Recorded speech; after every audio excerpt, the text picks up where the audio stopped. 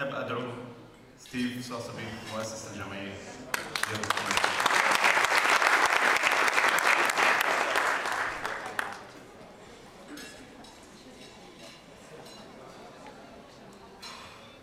Assalamu alaikum. Thank you, man. Good evening, Her Royal Highness, Princess Dina. His Excellency, the Minister of Health, Dr. Hani Abdeen.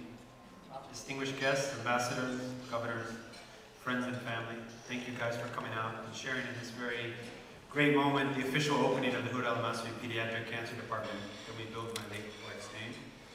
I was hoping that I'd have a chance to deliver this speech in Arabic, the language of my beloved wife, as a way to honor her, as a man who loved a woman and stood by her in sickness and in health, as I vowed to do.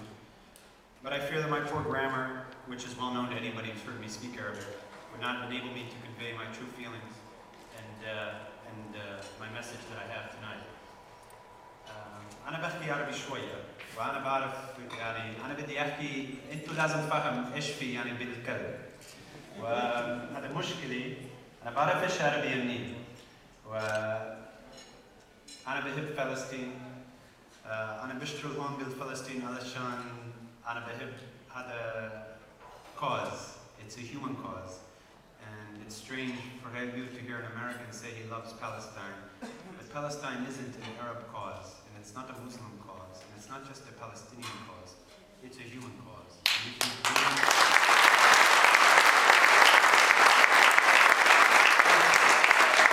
If you believe in justice, if you believe in freedom, anywhere in the world, then you have to love Palestine, like I do. Before I start, I would like to thank Her Royal Highness for coming all the way from Jordan to Palestine. It's not easy crossing the bridge these days with the pilgrims coming. And for opening the Cancer Center today. A year ago, she took Noor Abdi and myself around her center in Amman, and I was so impressed and so proud to see the great institution, the care that they were giving the patients, the professionalism of her staff, and that's what encouraged and inspired us to really try to model ourselves after the work that the King Hussein Cancer Center does. And if we can get just a little bit of what they have, we will be accomplishing so much here. I want to thank His Excellency, the Minister of Health, Dr. Hani Abdeen, for supporting this department and helping us push it forward. It hasn't been an easy road, and as we turn it over to you, we hope that the same effort in sustaining it will go into the effort that reflect the effort that we put into building it.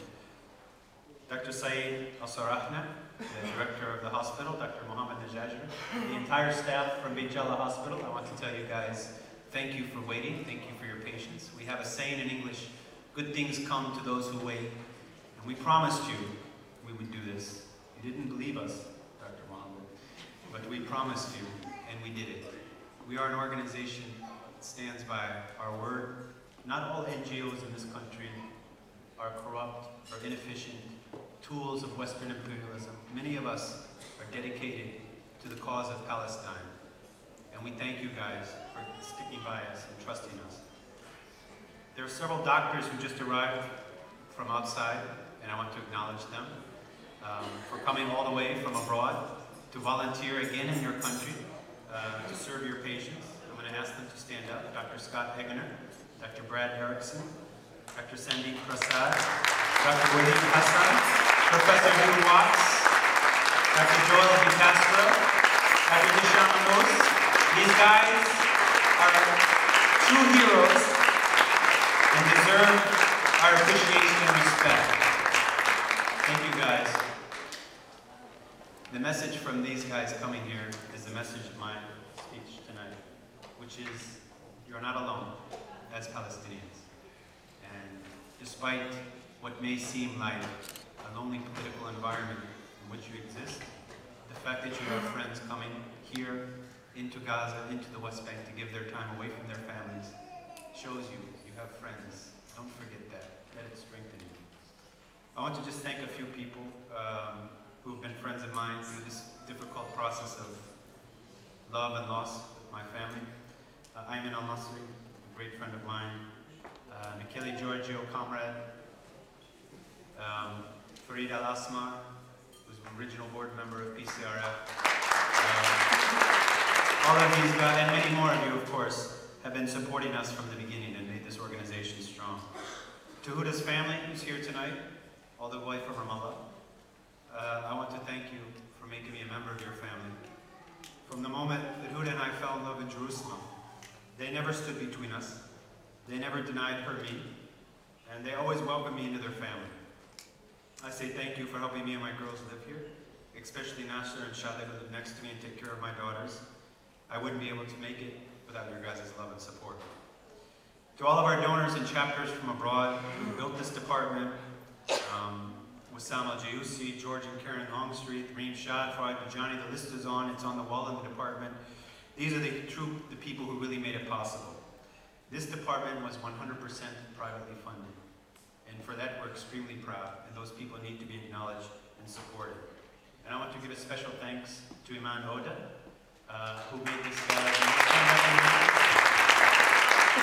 Who's so active. She's head of our Dubai chapter. She's head of our human resources. She made this gala dinner work, and she's also put up with me, which is not an easy thing to do at all. To my beautiful daughters, Dima and Jenna, I want to say that I cannot express in any language how much I love you. Where's Jenna? Over there, under the table still. The happiest day of my life was the day that Dima was born, because she was truly a love child between Huda and myself. And Dima, now you're old enough to understand how proud I am of you, and the young lady you're becoming. And I want to thank you for stepping up and taking care of Dima all the time, for Jenna all the time. I'm in Gaza, I'm in Beirut, I'm outside. Dima, she's only 16, but she's really a young lady, and I love you so much, sweetheart.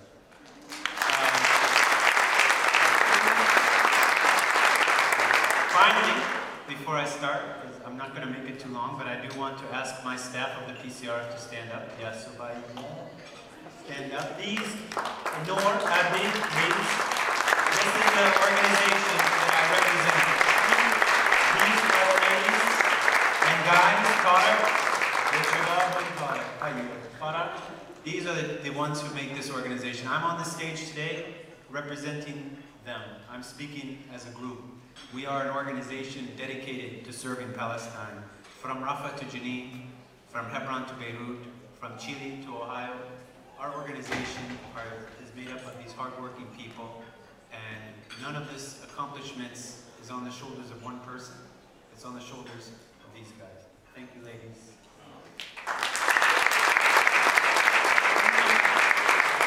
As I mentioned, this department wasn't built by USAID. It wasn't built by the European Union. We didn't have a Saudi sheikh fly in and give us money. This department was built by hundreds and thousands of people all over the world who rode motorcycles from Dubai to Singapore, ran marathons, climbed Mount Kilimanjaro, fundraised through our chapters in San Diego, Dubai, Abu Dhabi, Atlanta, Chicago, Cleveland, Los Angeles. This department was built through the sweat and hard work of common people. And this is what I'm so most proud about. Because it shows, more than anything, what can be done when we unify, and when we work together in a positive way to accomplish something here on the ground in Palestine. And we don't depend on the United Nations, and we don't depend on Mr. Obama and his words to make change here. We make change, we as individuals.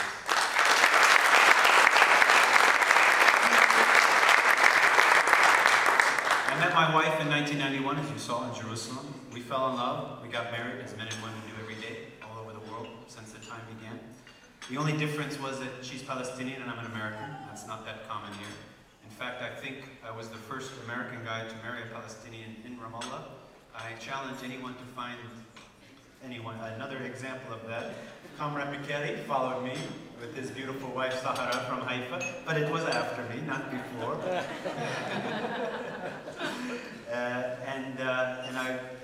We started to build a life together, Huda and I, as you saw. And our life was PCRF, and our love was Palestine.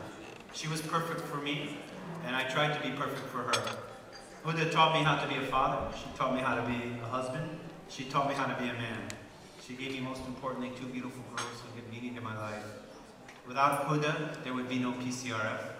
Without Huda, literally thousands of kids today in Palestine would not be alive. And it's in that spirit that we honor this great woman. When she was diagnosed with cancer on Christmas Day, we were shocked. Of course, we never imagined something. Nobody ever imagines something like that could happen. And we were determined to fight it. Only 2 years earlier, we had just had Jenna after 10 years of trying to have another child. And our dream was to grow old together and to raise her and to see Dima and Jenna become young ladies, to start their own families. Normal dreams. And if you ask for more than that out of life, you shouldn't. And if you want more out of life than friends and family, you shouldn't. Friends, family, and freedom are really the key to happiness. This is a very common statement, but it's so true. I know it from experience. During the first few months of Huda's illness, her chemotherapy, Israeli forces started bombing Gaza. We remember this, late December 2008, January of 2009. And in her hospital bed, as chemotherapy started to go through her system and her hair fell out, she lost weight, sores came into her mouth, she couldn't eat, she was sick, she was afraid because she was now diagnosed with this terrible disease. She just had children, she has 2 beautiful young daughters. She worked day and night, still in the PCR. She would sit in her hospital bed with her computer, still working to arrange treatment for these children. Even after she died, we had sent 30 injured kids from Gaza after that war for treatment outside. And that's the spirit in which we honor Huda. This disease strikes family and friends, as you know very well. We feel desperate, frustrated, helpless.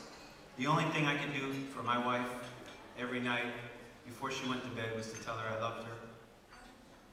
Every night before she slept, I whispered in her ear she wasn't alone. And that's the message I want to say to you as Palestinians tonight. Just as my wife wasn't alone fighting her cancer, you're not alone fighting your cancer called occupation. You have friends, and you have people willing to come and support you. This department isn't just for kids with cancer here in the West Bank and Gaza. It's a symbol of what can be done to help heal and support the Palestinian struggle. It's for our brothers and sisters in the Mukhayyamat in Syria and in Lebanon. It's for our hunger strikers suffering in Israeli prisons without trial, tortured, without any hope. It's for our farmers, farming land being encroached by settlements and walls. It's for the mothers of children who have to send their kids to school through checkpoints. This department isn't just to serve Palestinian kids with cancer. It's to remind Palestinians, you're not alone. We stand by you. We are going to support you. We're going to fight this cancer called occupation in a positive way. Not through hatred, not through violence, but through love and courage. When Huda died, a part of me died, a part of Dima died, a part of Jana died. She was the light in our hearts, the center of our family, and the woman who gave us love and joy. Not a moment of the day passes when I don't think about her and I don't miss her. And I wish she was here to see how we're surviving as a family, to see how the PCRF is growing with our great staff, and to see this great department, which is being built in her name and her honor. I want her to know that we built this as a loving husband honoring his wife, as an organization respecting a leader, and as a nation respecting a great daughter, sister, and mother. Military occupation is like cancer. These settlements, checkpoints, walls, prisons, this is like leukemia that wrecked my wife's body. I believe the only way we can fight this cancer is to stay unified, to stay strong, to work together, to not be afraid, to not give in. My wife never gave up fighting. And this is a lesson for you as Palestinians. It's the same thing at a national level. You have a cancer here. We don't fight with violence. We don't fight with hatred. Hatred is cancer. Love, unity, respect with each other. This is the only message I have for you tonight as Palestinians. If we have to fight this cancer with love, with courage, with determination, not to give up hope, never give up hope. This is the only way you will have freedom in your country and in your homeland. Until the moment the spirit left my wife's sick body, she never gave up hope. She never stopped struggling, and she never showed fear. Find love in your hearts for each other. Unify each other. Politics should not separate us. Unity among the Palestinians is the key to fighting this cancer. We have to work together. We have to do things like build departments for cancer, heal our children. Don't forget our brothers in prisons. Don't forget our refugees abroad. Don't forget our responsibility as human beings to remember that we have a responsibility to support Palestine, the people, the children in a positive way. This cancer department is an example of what can be done. There's so much more to do. We want you guys to remember that this accomplishment is only one step in a long road to freeing this country from its cancer. We want to be a part of it. We appreciate everybody who made it possible. We're going to keep working until Palestine is free. And the strength of my wife, the love of my wife, is where we get our courage and our determination to go forward. Thank you guys for making this possible.